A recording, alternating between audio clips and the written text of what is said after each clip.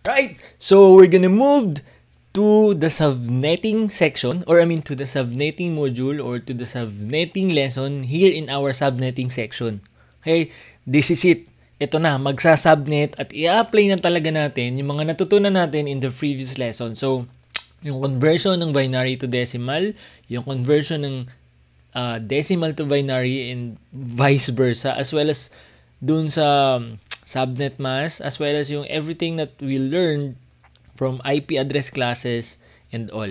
Okay, so ngayon pag-uusapan natin on this video, in the following video, kung bakit hindi ginagamit yung mga default subnet mask sa karaniwang networks today, as well as bakit paano natin natitipid, kumbaga paano natin minamanage yung mga IP addresses in the real world.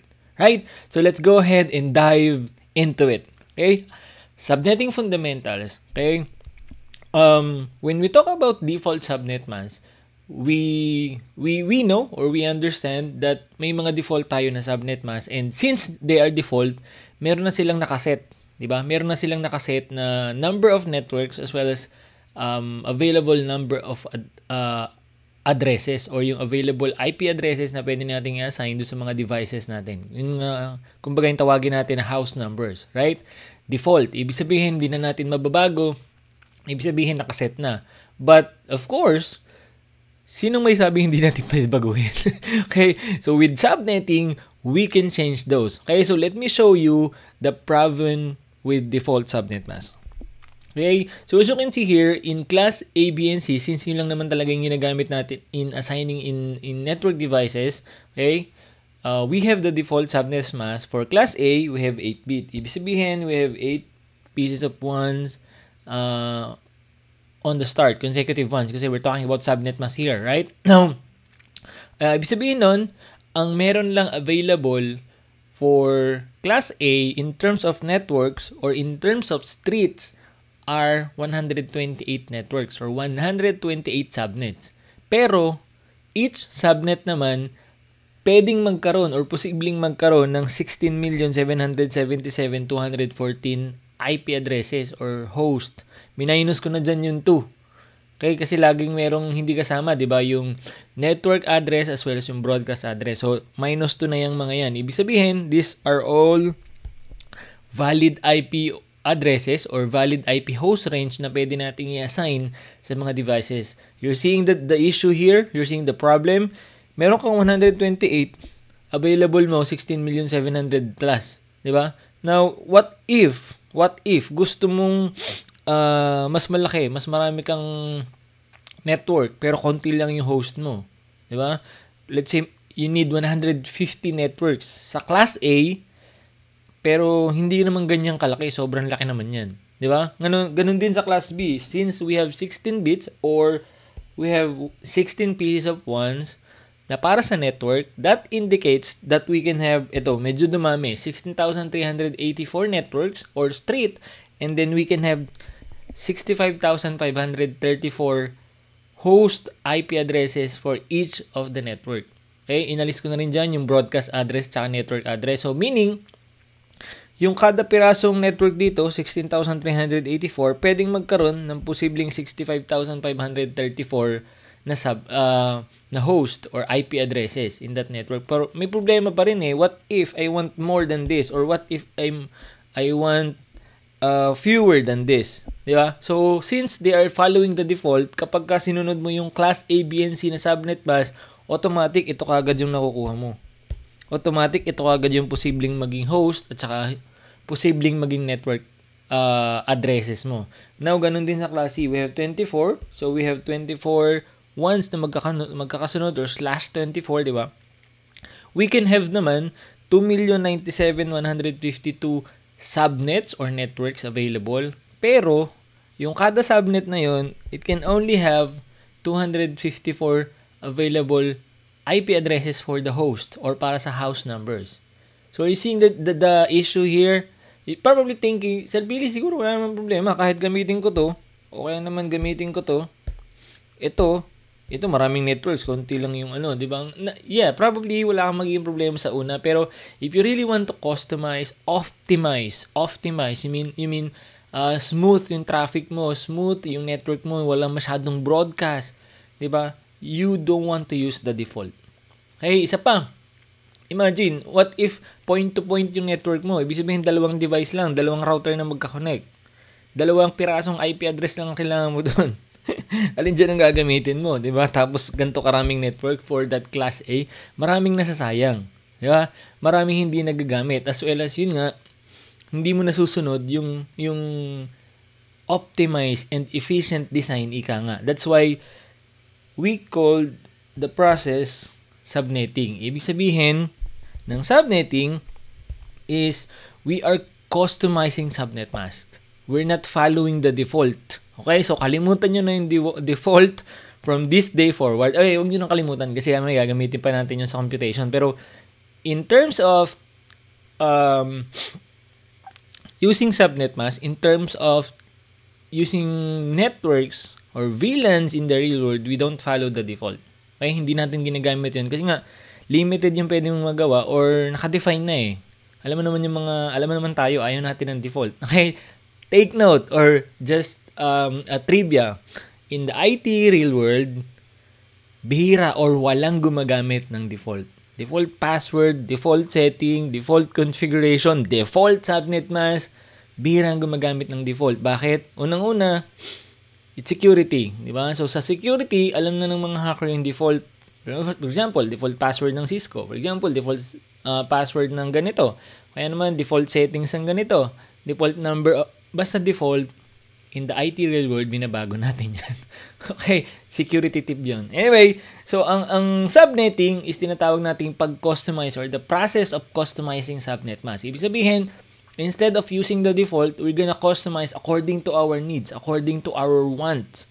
As network engineer, as ccna. So, tayo yung nasusunod, hindi yung subnet mask na isinet as default for each class ng IP.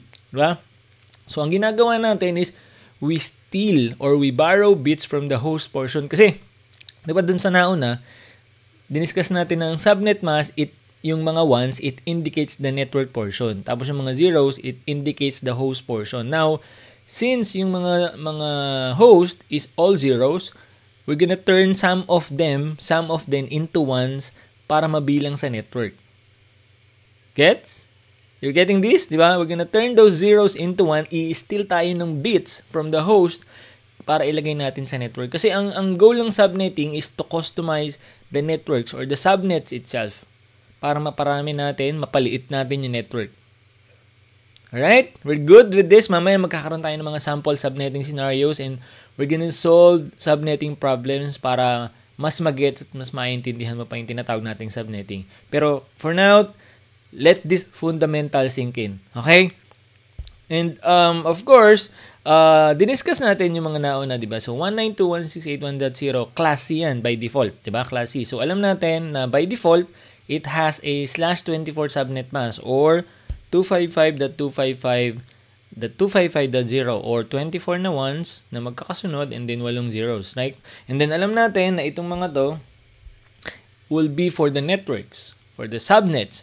This one will be for the host. So, in subnetting, in subnetting, what we do is we borrow, for example, these bits at ginagawa nating 1 yan. Ang mangyayari, hanggang dito lang yung magiging network natin at dito na magi-start. Kumbaga, kasi zeros lang yung para sa host eh. Diyan na magi-start yung para sa host. So, we steal bits from the host portion and then assign it or transfer them to the network portion. That way, napapalaki natin, napapadami natin yung networks. Syempre, umuunti yung host. But it really depends on the needs and mamaya pag-uusapan natin para ma-solve natin yung mga sample subnetting questions or sample subnetting problems. Pero we're good with this. Okay, so yun yung pinaka-fundamentals ng tinatawag nating subnetting. We customize subnets, we steal or we borrow bits from the host portion para magamit ng mga network or sa subnet portion. Right? We're good. So, we do this because we want a scalable and customized design. Okay? So, again, kung tutuusin, pwede mo naman gamitin yung default eh. Ang problema nga lang, unang-una, pagkakatulad na ang kailangan mo lang na IP is, katulad yan, /24 lang sana yung kailangan mo, pero ang gusto mo i-class A. Diba? So, ibig sabihin ba nun, gagamitin mo yung 16 million na IP? Di ba?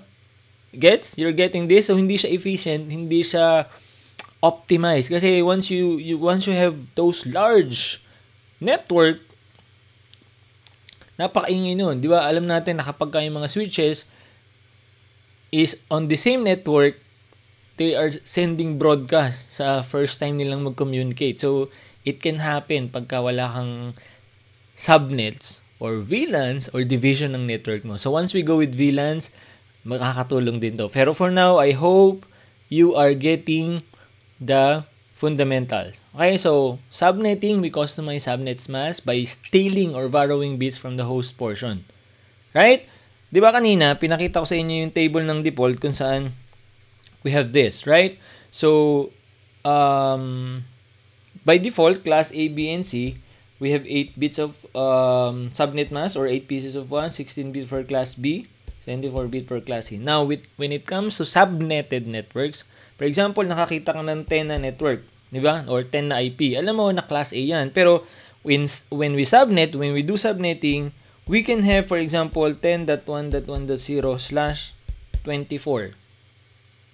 Yes, my friend. So, probably kasi, di ba, familiar ka na dun sa IP address classes eh. Alam mo na yung class A, which is 10, class A yan, di ba? Class A private IP address. Now, alam mo na ang default niyan is /8. Sir Billy, bakit minsan nakakakita ako dun sa company namin, yung 10 gumagamit ng /24? Well, that is already subnetted. Okay, so if you're seeing an IP, sabi ko nga, di ba, dun sa una, kapag nakakita ka ng IP na walang nakalagay na subnet mask, you can assume it's using the default.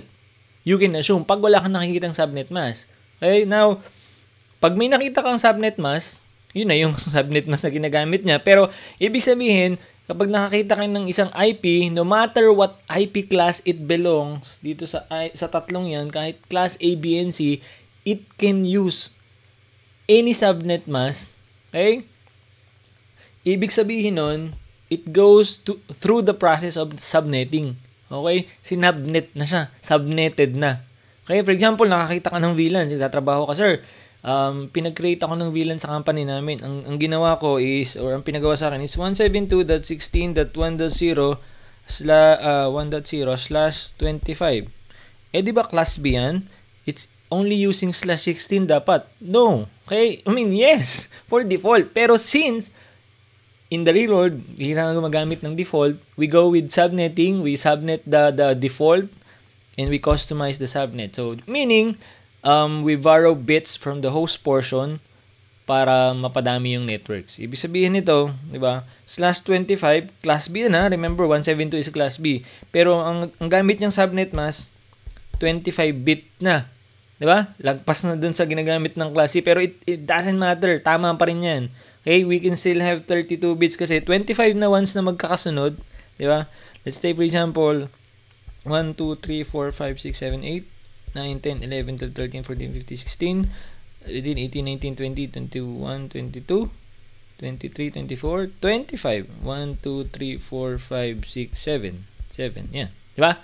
So 25 na ones and then 7 na zeros. It's still 32 bits. Di ba? So, yung lahat ng ones para sa network, yung mga zeros para sa host.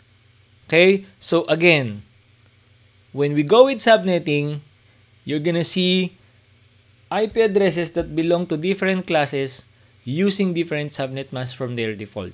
Okay? So, hindi i-ignore na natin yung default subnet mask niya. Pero tatandaan nyo pa rin. Kailangan kasi matandaan nyo, unang tingin pa lang, saan pumapasok yung IP address ang anong class. Okay, dapat nakatanim na sa isip niyo, no? Kapag 12126 or 02127, nagsisimula yung IP, that's class A. Kapag 128 hanggang 191, that's class B, and then 192 hanggang 223, that's class C. And then dapat alam nyo rin, dapat nakatanim na sa isip nyo kung ano yung mga default subnet mask nila. Madali naman tandaan. 8, 16, 24, yun yung default nila. Now, sabi ko nga, in the real world, you're gonna see like this. Okay? IP address that belong to different classes using different subnet masks from their default. So, ibig sabihin na, dumaan na yun sa subnetting, they are already subnetted, and they are using customized subnet mask. Very good?